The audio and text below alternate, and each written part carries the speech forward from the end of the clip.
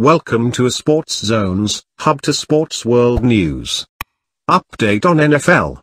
Despite his team's varying degrees of success over the years, Matthew Stafford hasn't allowed anything to keep him off the field.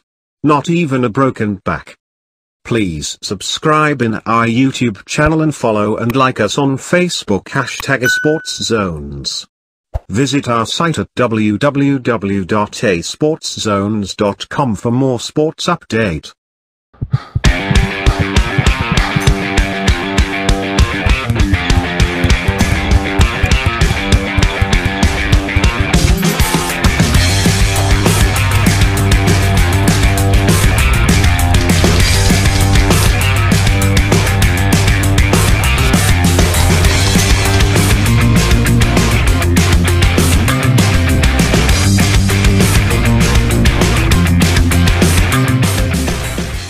On the most recent edition of his podcast with WJR host Ken Brown, Detroit Lions reporter Mike Ihara revealed some details on the vague injury the quarterback sustained toward the end of the 2018 campaign.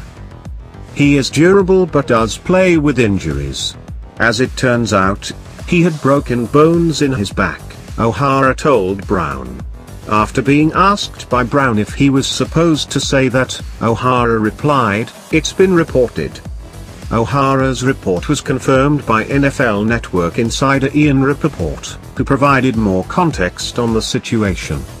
Up to this point, the only information the public had to go off of regarding Stafford's ailment was that he suffered the injury after being tackled 11 times against the Los Angeles Rams in Week 13. Prior to this, he suffered a chest injury in Week 1 against the New York Jets and a pinky injury against the Seattle Seahawks in Week 8.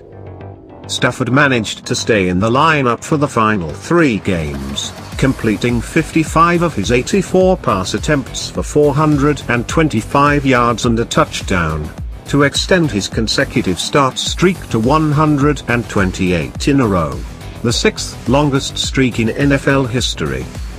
If you have any comments or suggestion, feel free to comment below.